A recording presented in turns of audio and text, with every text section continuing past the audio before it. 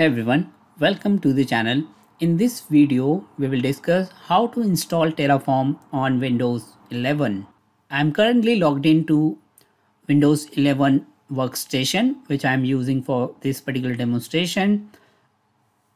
To install the Terraform, you can simply search the Terraform download on Google,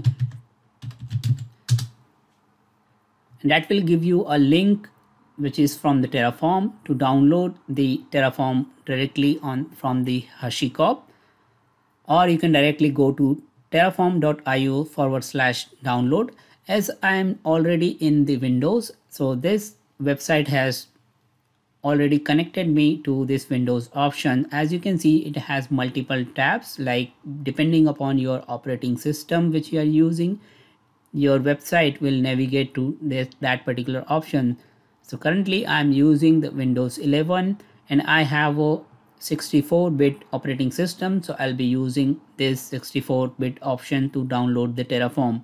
This will download a Terraform setup as in GIF format with the latest version. As you can see, the latest version as of today is 1.2.8. That's the version which is being downloaded here. If you wish to download any older version of your Terraform based on your project requirement, you can say that Terraform download version. So hopefully this should help you to download the different version, which will go to releases.hashicorp.com/Terraform. And here with this option, you can search or you can find the different, you can find the older version of the Terraform as well. So if you do not prefer to use a new version, you can download the previous version as well. So as I have the Terraform downloaded here, I can simply unzip that option and that will give me a Terraform exe. As you can see here, I can simply go to the command line, copy this path and navigate to the path where I downloaded the Terraform. And now if I run Terraform -help or just simply Terraform and then press enter, you can see that I'm getting the command options as in help, what all commands it can run. But if I go back to any other path apart from this, for example, if I go to my home directory and then if I run Terraform -help, then it will not work because it says Terraform is not recognized.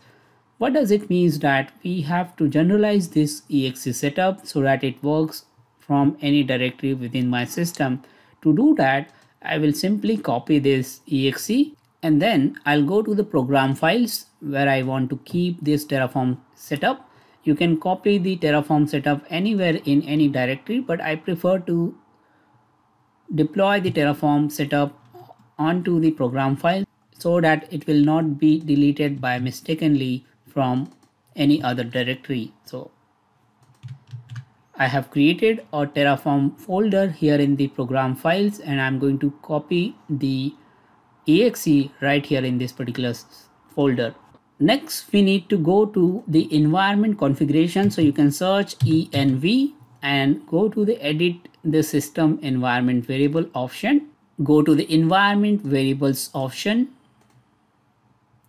And here in the environment variable option, you can go to the system variables and then you have a path variable. Click on edit of this particular variable. And here you can see that all the software which you might have installed on your system, for those softwares, path is available. So similarly, you can add your Terraform exe path onto this particular system variable path by clicking add new, and then you can append the Terraform path. Once you do that, let's go back to our terminal. And now this time if I run Terraform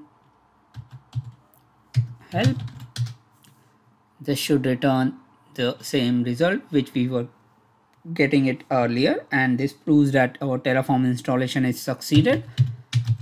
I can also run the Terraform version command to know my Terraform version which I am using currently. I hope this will help you to install and download your Terraform on your Windows machine.